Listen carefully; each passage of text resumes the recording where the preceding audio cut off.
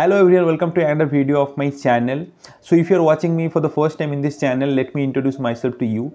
I am Kishalay. I am currently a second year PhD student at IIT Kharagpur, and before that I was MTech student at IISc Bangalore, and I have secured All India rank 37 in GATE 2017 in Computer Science branch. Now coming to today's video, in this video I'll talk about some serious myths about IISc. So I have seen people talking about IISc and they say that as IISc is the best research institution in India, that's why if someone wanted to do their PhD in science or engineering discipline, they must choose IISc Bangalore. And they also keep the reference that QS ranking last year recognized IISc as world's best research institution. And also there is another myth that if you want to pursue your PhD from US universities, you must do your masters or MTech from IISc, and then you will easily get into top US universities for your PhD program. And most of the time I have seen this kind of comments is made by different GATE coaching institutions or different YouTubers. They keep on saying that IISc is the best place to do research. You should go to IISc if you want to do research kind of work, and if you do your masters or MTech from IISc, you'll be getting into top US universities very easily. But that's not true. That's a myth. That is not completely true. There are a lot of complexities there. It's not so easy that from IISc you'll be getting into top US universities, and it's also not true that IISc is the best institution who is doing research in our country. So in this video I'll be breaking the myth, because I feel that students should know about everything.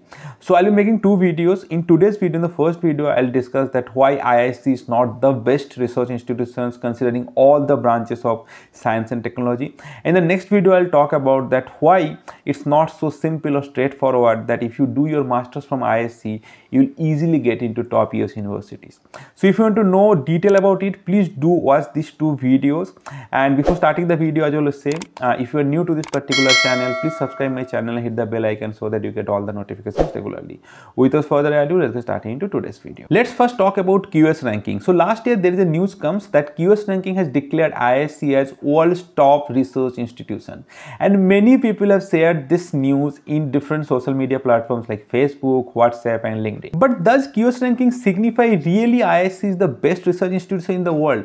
Unfortunately, no, because this news is half true. People have just read the headline of the news, they have shared across different social media, but they have skipped the main body of the news. Every year, QS ranking ranks different institutions across the world based on some parameters or metric. And one of the parameter is citations per faculty indicator, or CPF indicator. Now, what does this indicator say? The indicator says the total number of citations a institute's research paper got over the period of last 5 years. If you divide it by total number of faculty count, what is the number?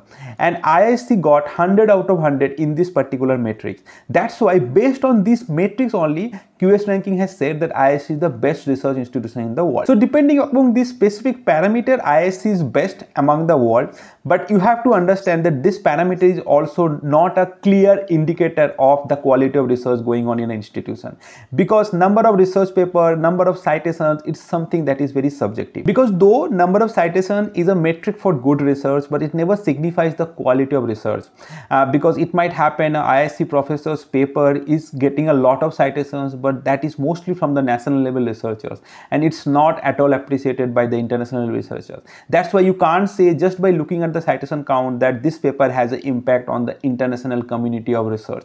So that's why citation count is not at all a good metric to signify the quality of research. On the other hand, number of faculty members is also something that is not a good metric or good indicator of the research going on a particular institution, because it might happen that IISc has a huge number of researchers as a head count, but maybe all of them are not equally good in their respective research area. That's why these things, citation count, number of faculty members, these are not at all a good indicator, a good metric about the quality of research that is going on in a particular institution. That's why though QS ranking is saying based on this CPF indicator that IISc is the best research institution in the world, but it is not matching the level of top US universities like MIT, Harvard or Stanford. Now coming to the next question, is IISc even the best place in India to do research in any discipline of science and engineering? Unfortunately, here also answer is no. Overall, if you consider, IISc is a bit better place to do research than all the IITs and other research institutions, but it might happen on a specific area of research. If you go to the micro level, you might find IISc is not the best place to do research on that domain, and maybe some other IITs or some other research institution in our country is doing better research on that particular domain. I can give you an example of my own stream. In CSE, there is major three broad area of researches, that is theoretical computer science, system, and artificial intelligence. Now in theoretical computer science, IISc is really good, and IISc is probably one of the best in the world because there are a lot of quality researchers is there and lot of good research lab is there. They are doing incredible research work in the area of theoretical computer science. But on the other side, if you look into AI ML area, IISc is not at all good. They are lacking good researchers, good research lab out there, and I personally feel IIT Bombay, IIT Delhi, IIT Kharagpur even is doing better research on AI machine learning domain than IISc Bangalore. Now I will show you some statistics that will actually prove what I was trying to say. So we have a web page that is called CS ranking, which is computer science ranking, and this web page actually gives the ranking of different institutions across the world based on computer science research.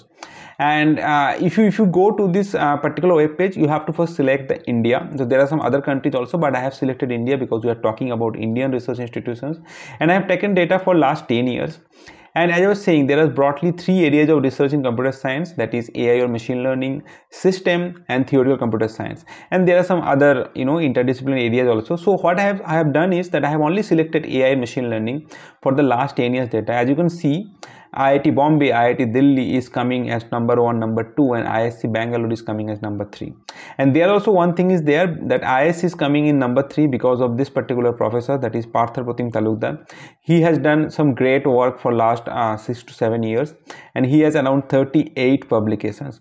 But the thing is that this particular researcher or faculty member, he is now in leave or sabbatical, and he is working in Google research, and he is not taking any PhD student for last couple of years. So that's why if you remove him, I think IISc Bangalore will come even below IIT. Hence, though people say that IISc is the best research institution in our country, if you go to micro level, you might find that on a specific area of research, a specific domain of research, other IITs are doing better than IISc. Having said that, IISc or Indian Institute of Science is obviously a big brand than all the other IITs when it comes to research and development in our country. But you have to understand what is important in your PhD or research life. In PhD and research, your PhD guide, your peer research members, research lab, that plays a crucial role than the institution. So suppose you are interested on a domain on which IISc is not good, but you still join IISc for PhD, then you might join a lab where there is not much peer members or researchers or senior researchers there.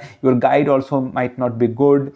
You might not have a good collaborator. Then what will happen is that your research life won't be that smooth.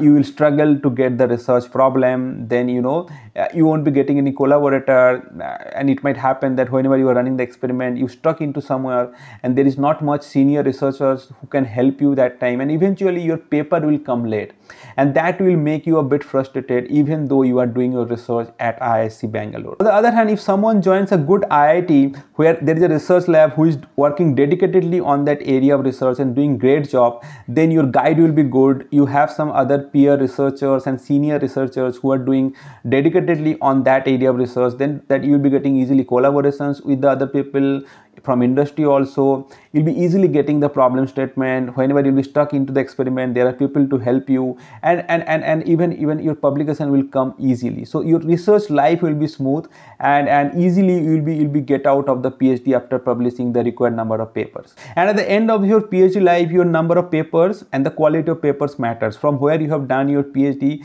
that is not that much important. So that's why if you have done your PhD from a good IIT, but from a very good research lab on a specific area of research, then your PhD will be a good PhD. You will be having a good amount of papers of good quality. But on the other hand, suppose IISc is not that good on that area of research, then if you do your PhD from IISc, eventually your PhD won't be that good. Yeah, that's it guys, that's it about whole story. These rankings and all, these are just number that doesn't signify the micro level information that is going on, and for your research lab and research guide and this co-researchers are more important than the institution. So that's why if you are thinking of doing your PhD from India, don't just blindly go for IISc.